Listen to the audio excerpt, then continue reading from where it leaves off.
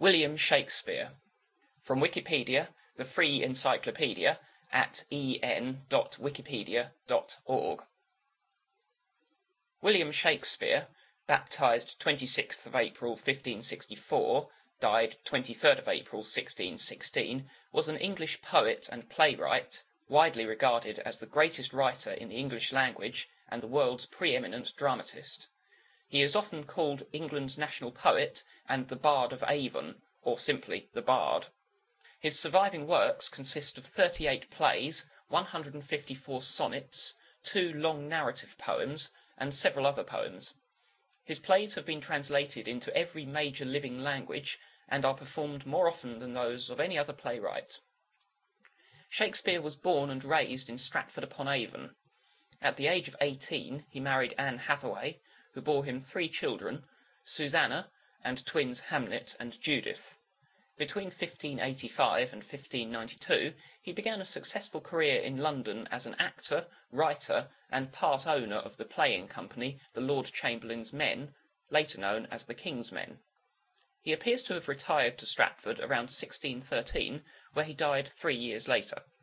Few records of Shakespeare's private life survive, and there has been considerable speculation about such matters as his sexuality, religious beliefs, and whether the works attributed to him were written by others. Shakespeare produced most of his known work between 1590 and 1613. His early plays were mainly comedies and histories, genres he raised to the peak of sophistication and artistry by the end of the 16th century. Next, he wrote mainly tragedies until about 1608, including Hamlet, King Lear, and Macbeth, considered some of the finest examples in the English language. In his last phase, he wrote tragicomedies, also known as romances, and collaborated with other playwrights. Many of his plays were published in editions of varying quality and accuracy during his lifetime, and in 1623, 2 of his former theatrical colleagues published the first folio, a collected edition of his dramatic works that included all but 2 of the plays now recognised as Shakespeare's. Shakespeare was a respected poet and playwright in his own day, but his reputation did not rise to its present heights until the 19th century. The Romantics, in particular, acclaimed Shakespeare's genius, and the Victorians hero-worshipped Shakespeare with a reverence that George Bernard Shaw called bardolatry. In the 20th century, his work was repeatedly adopted and rediscovered by new movements in scholarship and performance. His plays remain highly popular today and are consistently performed and reinterpreted in diverse cultural and political contexts throughout the world. Section 1. Life. See also the main article entitled Shakespeare's Life. Early life. William Shakespeare was the son of John Shakespeare, a successful glover and alderman originally from Snitterfield, and Mary Arden, the daughter of an affluent land-owning farmer. He was born in Stratford-upon-Avon and baptised on the 26th of April 1564. His unknown birthday is traditionally observed on the 23rd of April, St. George's Day. This date, which can be traced back to an 18th century scholar's mistake, has proved appealing because Shakespeare died on the 23rd of April 1616. He was the 3rd child of 8 and the eldest surviving son. Although no attendance records for the period survive, most biographers agree that Shakespeare was educated at the King's New School in Stratford, a free school chartered in 1553, about a quarter of a mile from his home. Grammar schools varied in quality during the Elizabethan era, but the curriculum was dictated by law throughout England, and the school would have provided an intensive education in Latin grammar and the classics. At the age of 18, Shakespeare married the 26-year-old Anne Hathaway. The consistory court of the Diocese of Worcester issued a marriage licence on the 27th of November 1582. 2 of Hathaway's neighbours posted bonds the next day, as surety that there were no impediments to the marriage. The couple may have arranged the ceremony in some haste, since the Worcester Chancellor allowed the marriage banns to be read once instead of the usual 3 times. Anne's pregnancy could have been the reason for this. 6 months after the marriage, she gave birth to a daughter, Susanna, who was baptised on the 26th of May, 1583.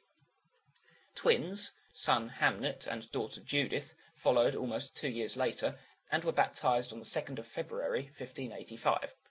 Hamnet died of unknown causes at the age of 11 and was buried on the 11th of August 1596. After the birth of the twins, there are few historical traces of Shakespeare until he is mentioned as part of the London theatre scene in 1592. Because of this gap, scholars refer to the years between 1585 and 1592 as Shakespeare's lost years. Biographers attempting to account for this period have reported many apocryphal stories. Nicholas Rowe, Shakespeare's first biographer, recounted a Stratford legend that Shakespeare fled the town for London to escape prosecution for deer poaching. Another 18th century story has Shakespeare starting his theatrical career minding the horses of theatre patrons in London. John Aubrey reported that Shakespeare had been a country schoolmaster. Some 20th century scholars have suggested that Shakespeare may have been employed as a schoolmaster by Alexander Horton of Lancashire, a Catholic landowner who named a certain William Shake Shaft in his will. No evidence substantiates such stories, other than hearsay collected after his death. London and theatrical career. It is not known exactly when Shakespeare began writing, but contemporary allusions and records of performances show that several of his plays were on the London stage by 1592. He was well enough known in London by then to be attacked in print by the playwright Robert Greene. There is an upstart crow, beautified without feathers, that with his tiger's heart wrapped in a player's hide, supposes he is as well able to bombast out a blank verse as the best of you, and being an absolute Johannes factotum, is in his own conceit the only Shake scene in a country.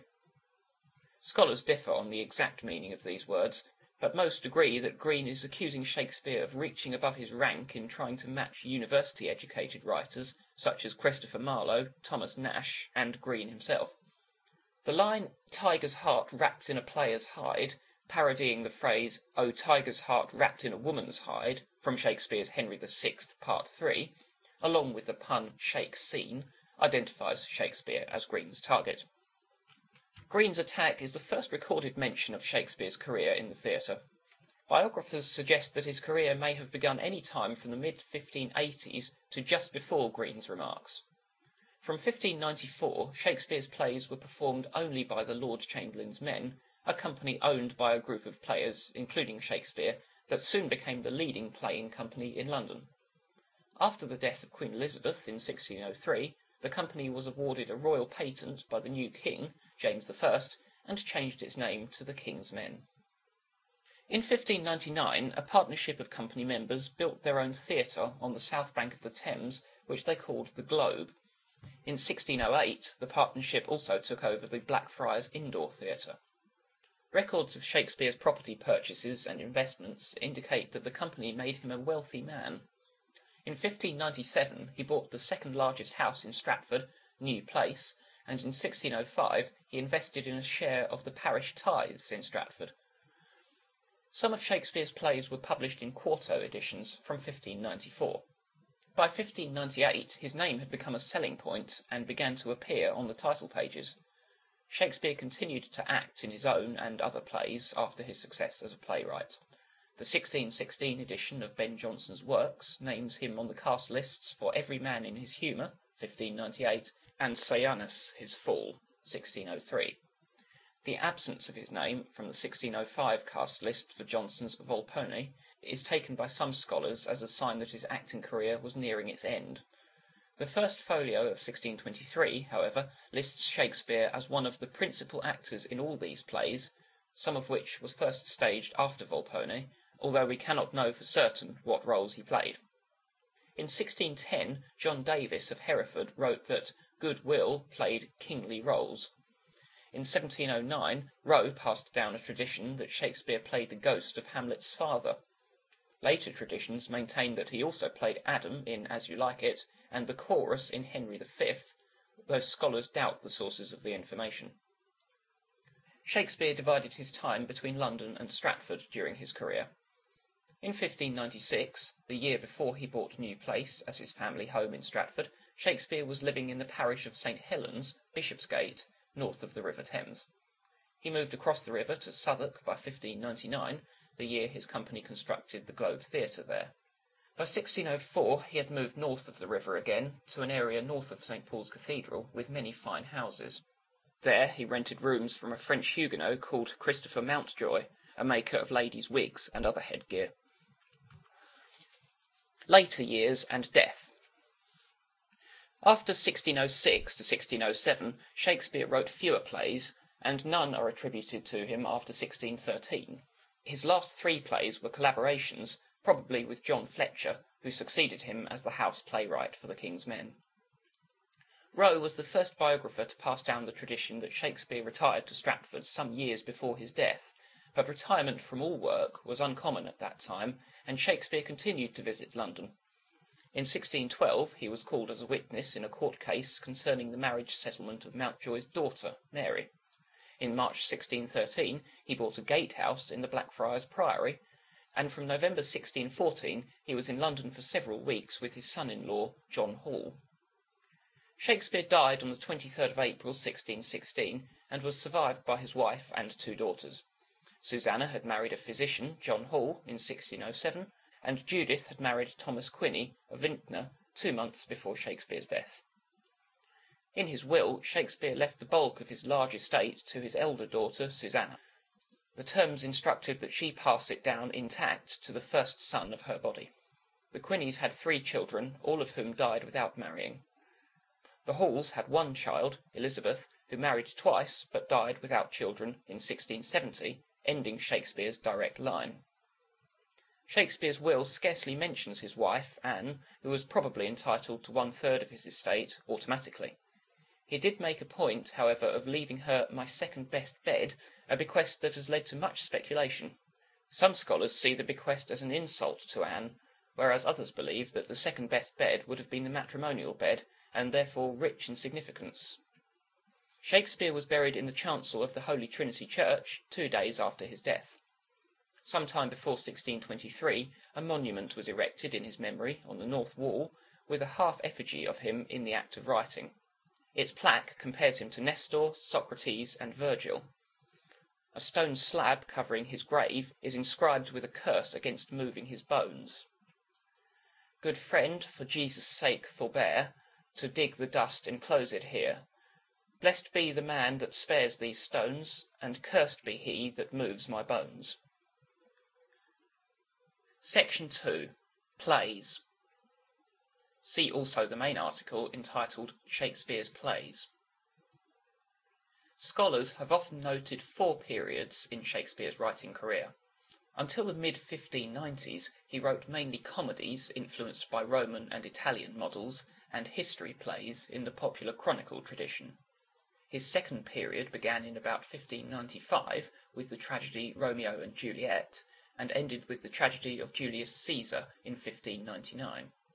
During this time, he wrote what are considered his greatest comedies and histories. From about 1600 to about 1608, his tragic period, Shakespeare wrote mostly tragedies, and from about 1608 to 1613, mainly tragicomedies called romances. The first recorded works of Shakespeare are Richard III and the 3 parts of Henry VI, written in the early 1590s during a vogue for historical drama. Shakespeare's plays are difficult to date, however, and studies of the texts suggest that Titus Andronicus, the Comedy of Errors, the Taming of the Shrew, and 2 Gentlemen of Verona may also belong to Shakespeare's earliest period. His first histories, which draw heavily on the 1587 edition of Raphael Holinshead's Chronicles of England, Scotland, and Ireland, dramatise the destructive results of weak or corrupt rule, and have been interpreted as a justification for the origins of the Tudor dynasty. Their composition was influenced by the works of other Elizabethan dramatists, especially Thomas Kyd and Christopher Marlowe, by the traditions of medieval drama, and by the plays of Seneca. The Comedy of Errors was also based on classical models, but no source for the Taming of the Shrew has been found, though it is related to a separate play of the same name, and may have derived from a folk story. Like 2 Gentlemen of Verona, in which 2 friends appear to approve of rape, the Shrew's story of the taming of a woman's independent spirit by a man sometimes troubles modern critics and directors. Shakespeare's early classical and Italianate comedies containing tight double plots and precise comic sequences, give way in the mid-1590s to the romantic atmosphere of his greatest comedies. A Midsummer Night's Dream is a witty mixture of romance, fairy magic, and comic low-life scenes. Shakespeare's next comedy, the equally romantic The Merchant of Venice, contains a portrayal of the vengeful Jewish moneylender Shylock, which reflected Elizabethan views but may appear racist to modern audiences. The wit and wordplay of Much Ado About Nothing, the charming rural setting of As You Like It, and the lively merrymaking of Twelfth Night complete Shakespeare's sequence of great comedies. After the lyrical Richard II, written almost entirely in verse, Shakespeare introduced prose comedy into the histories of the late 1590s, Henry IV, Parts 1 and 2, and Henry V. His characters become more complex and tender as he switches deftly between comic and serious scenes, prose and poetry, and achieves the narrative variety of his mature work. This period begins and ends with two tragedies, Romeo and Juliet, the famous romantic tragedy of sexually charged adolescence, love and death, and Julius Caesar, based on Sir Thomas North's 1579 translation of Plutarch's Parallel Lives, which introduced a new kind of drama. According to Shakespearean scholar James Shapiro, in Julius Caesar, the various strands of politics, character, inwardness, contemporary events, even Shakespeare's own reflections on the act of writing, began to infuse each other. Shakespeare's so-called tragic period lasted from about 1600 to 1608, though he also wrote the so-called problem plays Measure for Measure, Troilus and Cressida, and All's Well That Ends Well during this time, and had written tragedies before. Many critics believe that Shakespeare's greatest tragedies represent the peak of his art. The hero of the first, Hamlet, has probably been more discussed than any other Shakespearean character, especially for his famous soliloquy, "To be or not to be, that is the question." Unlike the introverted Hamlet, whose fatal flaw is hesitation, the heroes of the tragedies that followed, Othello and King Lear, are undone by hasty errors of judgment. The plots of Shakespeare's tragedies often hinge on such fatal errors or flaws, which overturn order and destroy the hero and those he loves. In Othello, the villain, Iago, stokes Othello's sexual jealousy to the point where he murders the innocent wife who loves him. In King Lear, the old king commits the tragic error of giving up his powers, triggering scenes which lead to the murder of his daughter and the torture and blinding of the Duke of Gloucester. According to the critic Frank Kermode, the play offers neither its good characters nor its audience any relief from its cruelty. In Macbeth, the shortest and most compressed of Shakespeare's tragedies, uncontrollable ambition incites Macbeth and his wife, Lady Macbeth, to murder the rightful king and usurp the throne, until their own guilt destroys them in turn. In this play, Shakespeare adds a supernatural element to the tragic structure. His last major tragedies, Antony and Cleopatra and Coriolanus, contain some of Shakespeare's finest poetry, and were considered his most successful tragedies by the poet and critic T.S. Eliot. In his final period, Shakespeare turned to romance or tragicomedy, and completed three more major plays, Cymbeline, The Winter's Tale, and The Tempest, as well as the collaboration Pericles, Prince of Tyre. Less bleak than the tragedies, these four plays are graver in tone than the comedies of the 1590s, but they end with reconciliation and the forgiveness of potentially tragic errors. Some commentators have seen this change in mood as evidence of a more serene view of life on Shakespeare's part, but it may merely reflect the theatrical fashion of the day. Shakespeare collaborated on two further surviving plays, Henry VIII and The Two Noble Kinsmen, probably with John Fletcher. Performances. See also the main article entitled Shakespeare in Performance. It is not clear for which companies Shakespeare wrote his early plays. The title page of the 1594 edition of Titus Andronicus reveals that the play had been acted by three different troupes. After the plagues of 1592 to 1593, Shakespeare's plays were performed by his own company at the Theatre and the Curtain in Shoreditch, north of the Thames. Londoners flocked there to see the first part of Henry IV, Leonard Digges recording, "Let but Falstaff come, Hal, Poins, the rest, and you scarce shall have a room."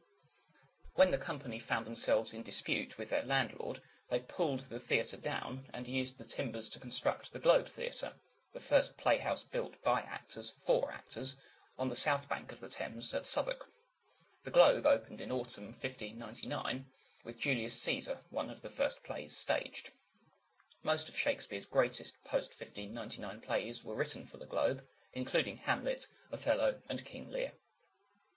After the Lord Chamberlain's men were renamed the King's Men in 1603, they entered a special relationship with the new King James. Although the performance records are patchy, the King's Men performed 7 of Shakespeare's plays at court between the 1st of November 1604 and the 31st of October 1605, including 2 performances of The Merchant of Venice. After 1608, they performed at the indoor Blackfriars Theatre during the winter and the Globe during the summer. The indoor setting, combined with the Jacobean fashion for lavishly staged masks, allowed Shakespeare to introduce more elaborate stage devices. In Cymbeline, for example, Jupiter descends in thunder and lightning, sitting upon an eagle. He throws a thunderbolt. The ghosts fall on their knees. The actors in Shakespeare's company included the famous Richard Burbage, William Kemp, Henry Condell, and John Heminges. Burbage played the leading role in the first performances of many of Shakespeare's plays, including Richard III, Hamlet, Othello, and King Lear. The popular comic actor Will Kemp played the servant Peter in Romeo and Juliet, and Dogberry in Much Ado About Nothing, among other characters. He was replaced around the turn of the 16th century by Robert Armin, who played roles such as Touchstone in As You Like It, and the Fool in King Lear.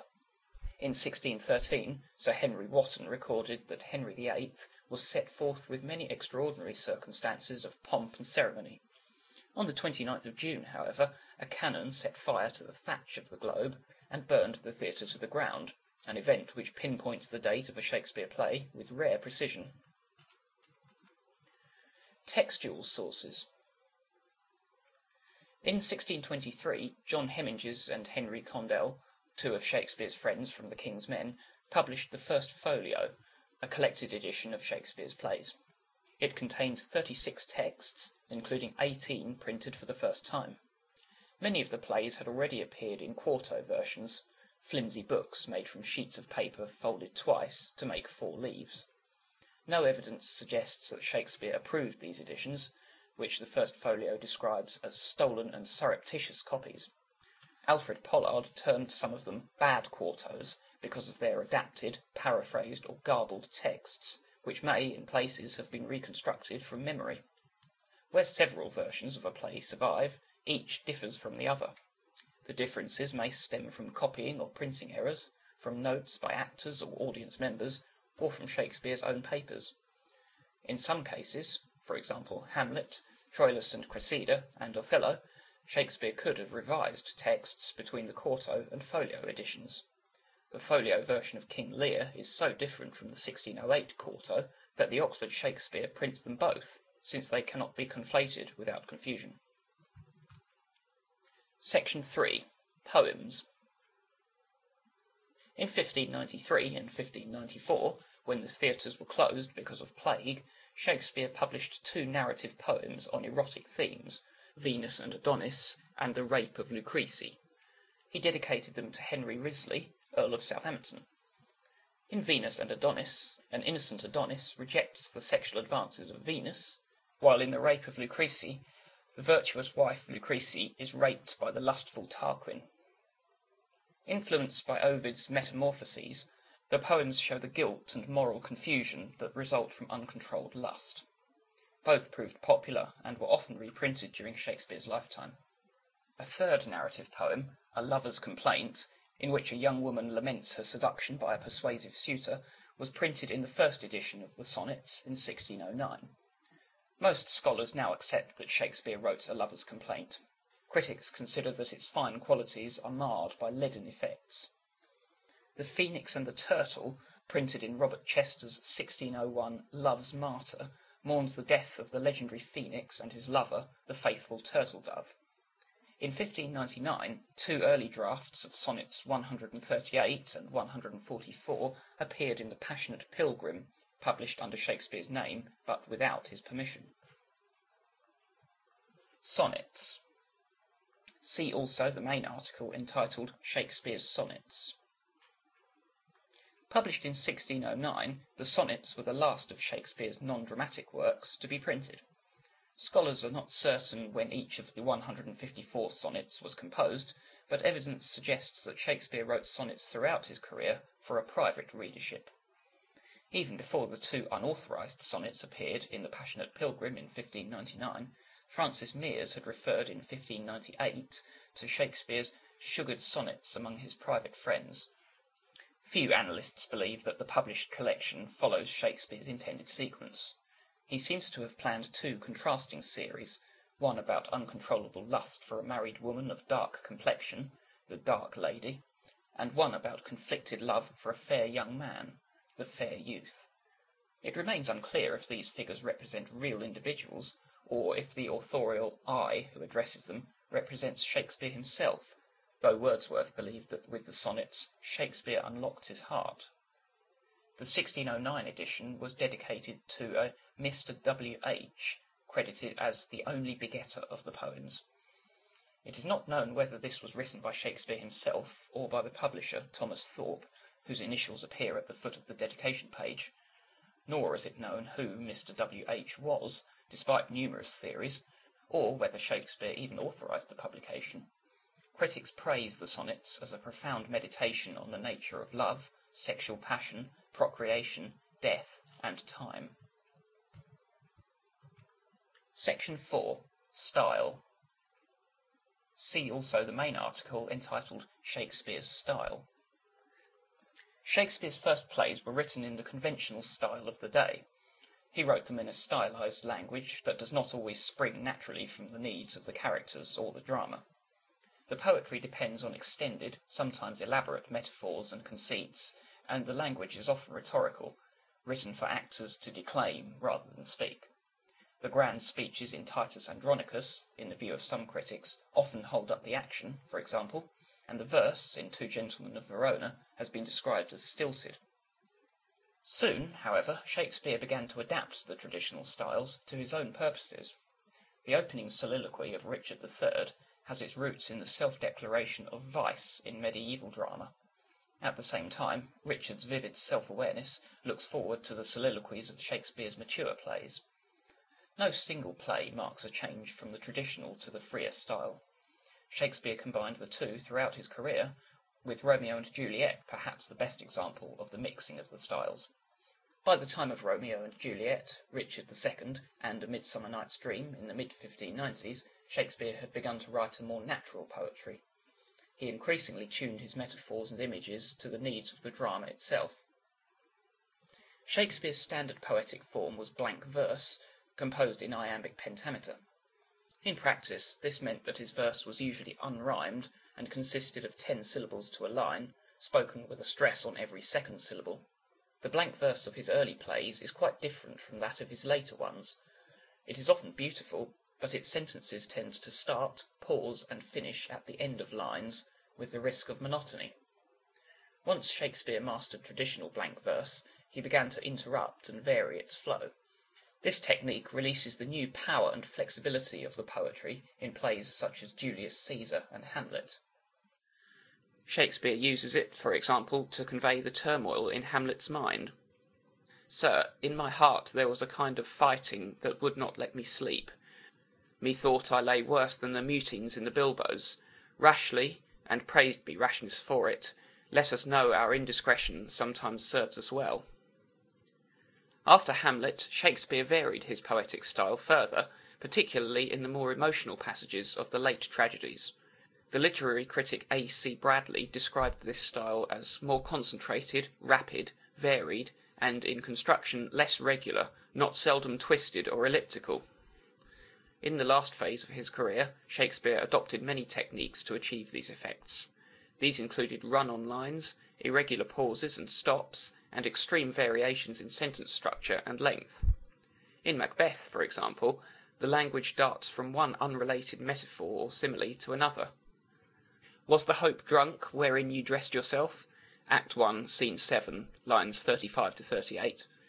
"Pity, like a naked newborn babe, striding the blast, or heaven's cherubim, horsed upon the sightless couriers of the air. Act 1, Scene 7, lines 21 to 25. The listener is challenged to complete the sentence. The late romances, with their shifts in time and surprising turns of plot, inspired a last poetic style in which long and short sentences are set against one another, clauses are piled up, subject and object are reversed, and words are omitted, creating an effect of spontaneity. Shakespeare's poetic genius was allied with a practical sense of the theatre. Like all playwrights of the time, Shakespeare dramatised stories from sources such as Petrarch and Holinshead. He reshaped each plot to create several centres of interest and show as many sides of a narrative to the audience as possible. This strength of design ensures that a Shakespeare play can survive translation, cutting, and wide interpretation without loss to its core drama. As Shakespeare's mastery grew, he gave his characters clearer and more varied motivations and distinctive patterns of speech. He preserved aspects of his earlier style in the later plays, however. In his late romances, he deliberately returned to a more artificial style, which emphasised the illusion of theatre. Section 5. Influence. See also the main article entitled Shakespeare's Influence. Shakespeare's work has made a lasting impression on later theatre and literature. In particular, he expanded the dramatic potential of characterisation, plot, language, and genre. Until Romeo and Juliet, for example, romance had not been viewed as a worthy topic for tragedy. Soliloquies had been used mainly to convey information about characters or events, but Shakespeare used them to explore characters' minds. His work heavily influenced later poetry. The Romantic poets attempted to revive Shakespearean verse drama, though with little success. Critic George Steiner described all English verse dramas from Coleridge to Tennyson as feeble variations on Shakespearean themes. Shakespeare influenced novelists such as Thomas Hardy, William Faulkner, and Charles Dickens. Dickens often quoted Shakespeare, drawing 25 of his titles from Shakespeare's works. The American novelist Herman Melville's soliloquies owe much to Shakespeare. His Captain Ahab in Moby Dick is a classic tragic hero inspired by King Lear. Scholars have identified 20,000 pieces of music linked to Shakespeare's works. These include 2 operas by Giuseppe Verdi, Othello and Falstaff, whose critical standing compares with that of the source plays. Shakespeare has also inspired many painters, including the Romantics and the Pre-Raphaelites. The Swiss Romantic artist Henry Fuseli, a friend of William Blake, even translated Macbeth into German. The psychoanalyst Sigmund Freud drew on Shakespearean psychology, in particular that of Hamlet, for his theories of human nature. In Shakespeare's day, English grammar and spelling were less standardised than they are now, and his use of language helped shape modern English. Samuel Johnson quoted him more often than any other author in his A Dictionary of the English Language, the first serious work of its type. Expressions such as "with bated breath" from The Merchant of Venice and "a foregone conclusion" from Othello have found their way into everyday English speech. Section 6. Critical reputation. See also the main articles entitled Shakespeare's Reputation and Timeline of Shakespeare Criticism. Shakespeare was never revered in his lifetime, but he received his share of praise. In 1598, the cleric and author Francis Meres singled him out from a group of English writers as the most excellent in both comedy and tragedy, and the authors of the Parnassus plays at St. John's College, Cambridge, numbered him with Chaucer, Gower, and Spenser. In the first folio, Ben Jonson called Shakespeare the soul of the age, the applause, delight, the wonder of our stage, though he had remarked elsewhere that Shakespeare wanted art. Between the restoration of the monarchy in 1660 and the end of the 17th century, classical ideas were in vogue. As a result, critics of the time mostly rated Shakespeare below John Fletcher and Ben Jonson. Thomas Rymer, for example, condemned Shakespeare for mixing the comic with the tragic. Nevertheless, poet and critic John Dryden rated Shakespeare highly, saying of Jonson, "I admire him, but I love Shakespeare." For several decades, Rymer's view held sway, but during the 18th century, critics began to respond to Shakespeare on his own terms and acclaim what they termed his natural genius. A series of scholarly editions of his work, notably those of Samuel Johnson in 1765 and Edmund Malone in 1790, added to his growing reputation. By 1800 he was firmly enshrined as the national poet. In the 18th and 19th centuries his reputation also spread abroad. Among those who championed him were the writers Voltaire, Goethe, Stendhal and Victor Hugo. During the Romantic era, Shakespeare was praised by the poet and literary philosopher Samuel Taylor Coleridge, and the critic August Wilhelm Schlegel translated his plays in the spirit of German Romanticism. In the 19th century, critical admiration for Shakespeare's genius often bordered on adulation. "That King Shakespeare," the essayist Thomas Carlyle wrote in 1840, "does not he shine in crowned sovereignty over us all, as the noblest, gentlest, yet strongest of rallying signs, indestructible." The Victorians produced his plays as lavish spectacles on a grand scale. The playwright and critic George Bernard Shaw mocked the cult of Shakespeare worship as bardolatry. He claimed that the new naturalism of Ibsen's plays had made Shakespeare obsolete. The modernist revolution in the arts during the early 20th century, far from discarding Shakespeare, eagerly enlisted his work in the service of the avant-garde. The Expressionists in Germany and the Futurists in Moscow mounted productions of his plays. Marxist playwright and director Bertolt Brecht devised an epic theatre under the influence of Shakespeare. The poet and critic T.S. Eliot argued against Shaw that Shakespeare's primitiveness in fact made him truly modern. Eliot, along with G. Wilson Knight and the school of New Criticism, led a movement towards a closer reading of Shakespeare's imagery. In the 1950s, a wave of new critical approaches replaced modernism and paved the way for postmodern studies of Shakespeare. By the 80s, Shakespeare studies were open to movements such as structuralism, feminism, African American studies, and queer studies. Section 7. Speculation about Shakespeare. Authorship. See also the main article entitled Shakespeare Authorship Question. Around 150 years after Shakespeare's death, doubts began to emerge about the authorship of Shakespeare's works. Alternative candidates proposed include Francis Bacon, Christopher Marlowe, and Edward de Vere, the Earl of Oxford. Although all alternative candidates are almost universally rejected in academic circles, popular interest in the subject, particularly the Oxfordian theory, has continued into the 21st century. Religion. See also the main article entitled Shakespeare's Religion. Some scholars claim that members of Shakespeare's family were Catholics at a time when Catholic practice was against the law. Shakespeare's mother, Mary Arden, certainly came from a pious Catholic family. The strongest evidence might be a Catholic statement of faith signed by John Shakespeare, found in 1757 in the rafters of his former house in Henley Street.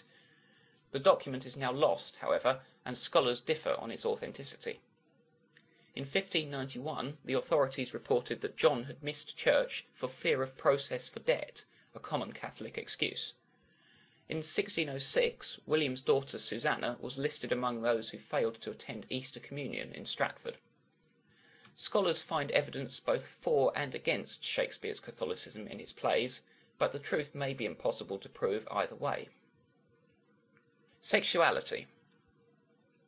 See also the main article entitled Sexuality of William Shakespeare. Few details of Shakespeare's sexuality are known. At 18, he married the 26-year-old Anne Hathaway, who was pregnant. Susanna, the first of their 3 children, was born 6 months later on the 26th of May, 1583. However, over the centuries, readers have pointed to Shakespeare's sonnets as evidence of his love for a young man. Others read the same passages as the expression of intense friendship rather than sexual love. At the same time, the 26 so-called Dark Lady sonnets, addressed to a married woman, are taken as evidence of heterosexual liaisons. Section 8. List of works.